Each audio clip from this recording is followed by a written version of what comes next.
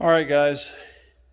Some of you might know about my truck on the internet. This is my 1UZ swapped Tacoma, and if you remember me, I took that out to put this 488 in, and this video will explain what I used and what I did and how I did it. So here, I'll show you right now.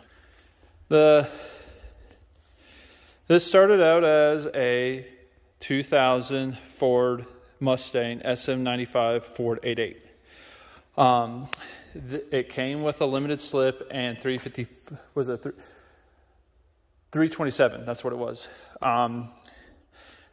Rebuilt the center section with a 373 that I got from a friend and a nitro gear rebuild kit with a solid spacer.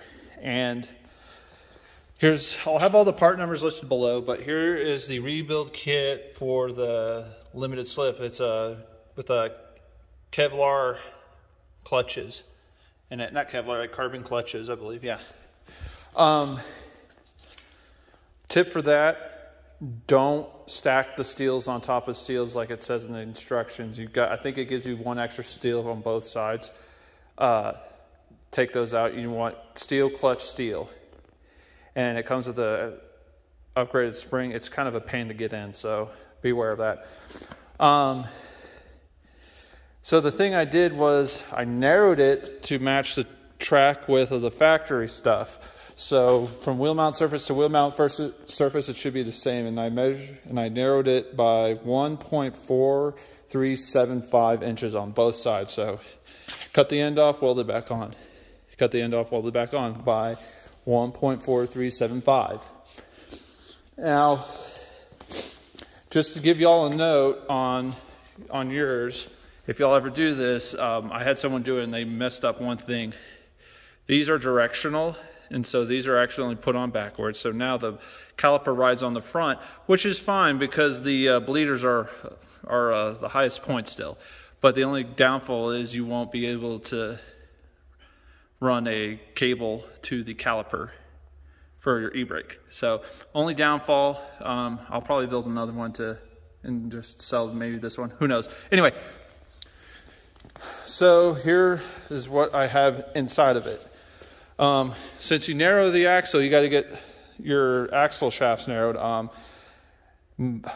Mosier says they can narrow stock axles, but when I told them how much I needed mine narrowed, they says that's too little.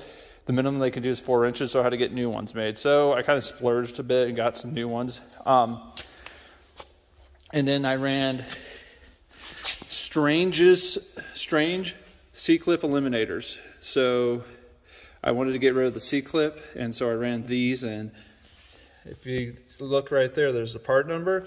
The reason why I went with these is these are the only ones I could find that integrated a caliper bracket mount for factory covert brakes. Yeah, anyway,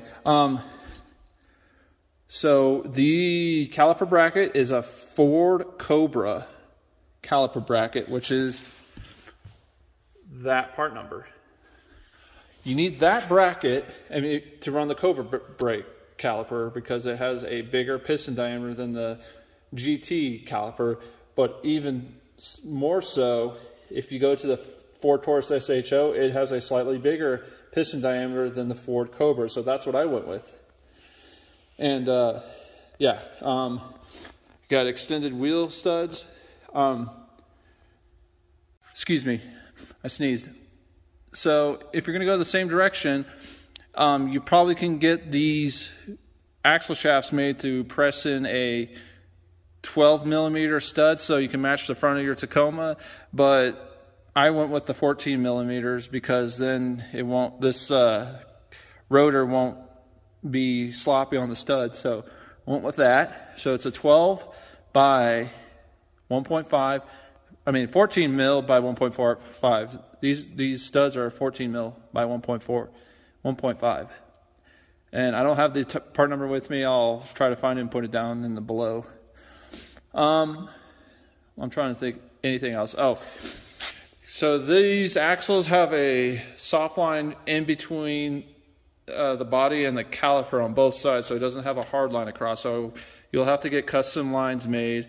And I ran a little 10 mil. Oh, geez. Oh, get back here. 10 mil banjo fitting to a -3 right here.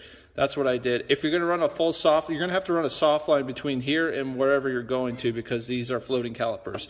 You can just run a soft line with a 10 mil in, but since my whole axle housing is a soft line, I went from the 10 mil inverted flare, I believe it is, for the Tacoma, to a -3 full soft line between where it drops down from the chassis all the way to the caliper. So everything's soft. It's braided soft, so it shouldn't have an issue. I'm trying to think what else. Oh yeah. Some of this is not necessary for y'all to do. It's whatever how y'all want. As just some people have asked how I did this stuff. I got a strange yoke, chromoly 1350 yoke. So yeah, trying to think of anything else.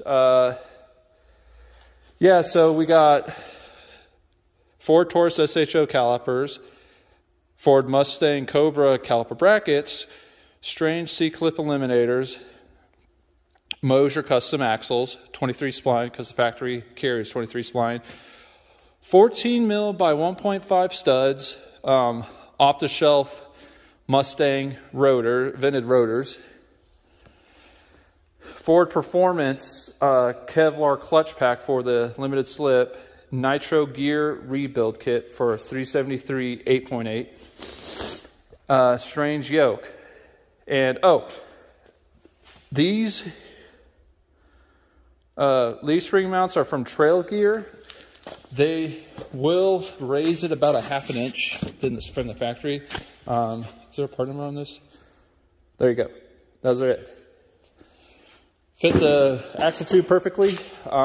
You can cut the ones off your old one and use those, but you see how those are pretty short. These are a little longer, so it might help with axle wrap. And I cut all the tabs off the factory axle for like the brake lines, so I'm using those all across. So yeah, that's how I am putting a Ford 8.8 in the truck. I am using the factory, I'm trying to use the factory leaf U-bolt plates.